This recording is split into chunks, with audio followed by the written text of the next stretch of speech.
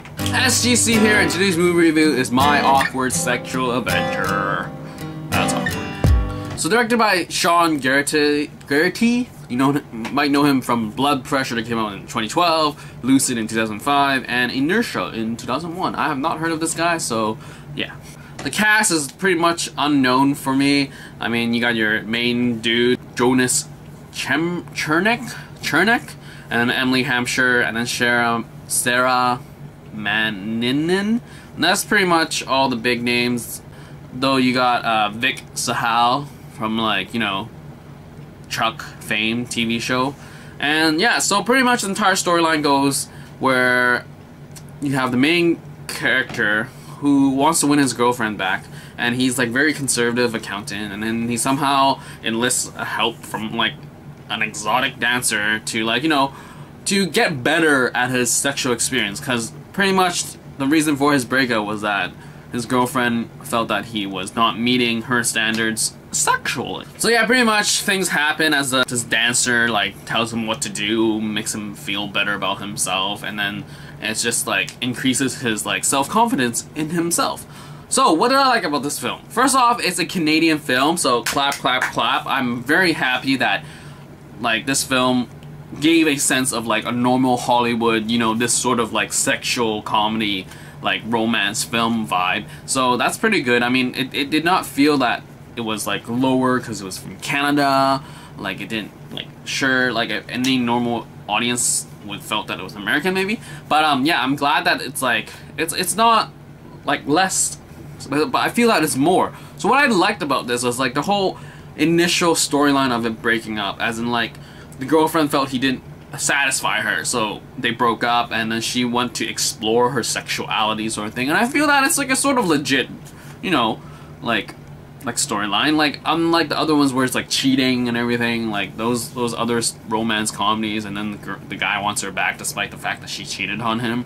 Though, yeah, anyway, but yeah, I enjoyed the fact that it was like this storyline, and then like the conservatism of his sexual experiences was like a legit, like, you know, nowadays there are people that are conservative and they don't know things about sex, and then I guess to be knowledgeable, it's good if you're into that sort of stuff. The whole interaction between like Jonas Chernick playing Jordan Abrams and Emily Hampshire playing Julia Bow, I think they were really great together. Like it was like a legit, it was like a, you know, possible occurrence, as in he was giving her something and she helped him back by teaching him stuff. Like he was like, oh, I'm an accountant, I'll fix your like tax credit and all that stuff. Like there was like a two-way streak relationship, rather than like, oh, whoa, you're interesting, can you teach me stuff? Okay, like something like that. At least the storyline was sort of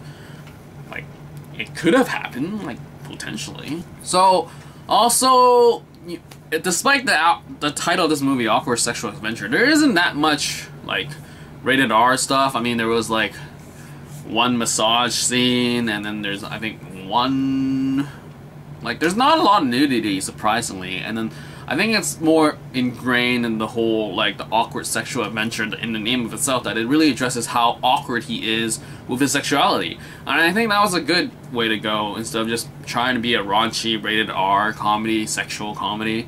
And I think it was fine like that. He was just trying to figure out himself, like, what he needed to, like, you know, up himself. And yeah, so what did I not like?